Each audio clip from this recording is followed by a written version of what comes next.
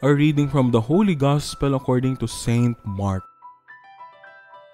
The apostles gathered together with Jesus and reported all they had done and taught.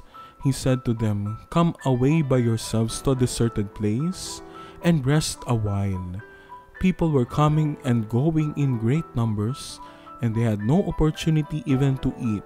So they went off in the boat by themselves to a deserted place. People saw them leaving, and many came to know about it. They hastened there on foot from all the towns and arrived at the place before them.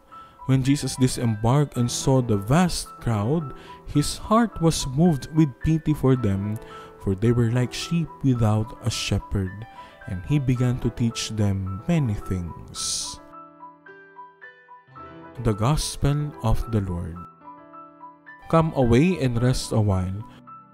When the 12 returned to Jesus and report what they had done and taught during their mission, Jesus invites them to a deserted place to rest a while.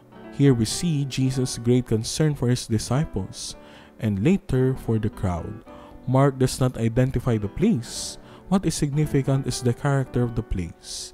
It is a solitary place for rest. Rest is a recurrent theme in the scriptures. It is a symbol of happiness and fulfillment.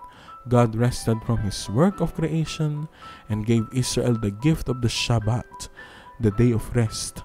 Jesus himself invites those who are weary and find lives burdensome to come to him to find rest for their weary souls.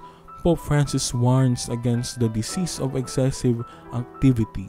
Commenting on today's gospel, he says, "To overlook the needed rest brings stress and agitation. The time for rest for the one who has completed his mission is necessary, a duty, and should be lived seriously."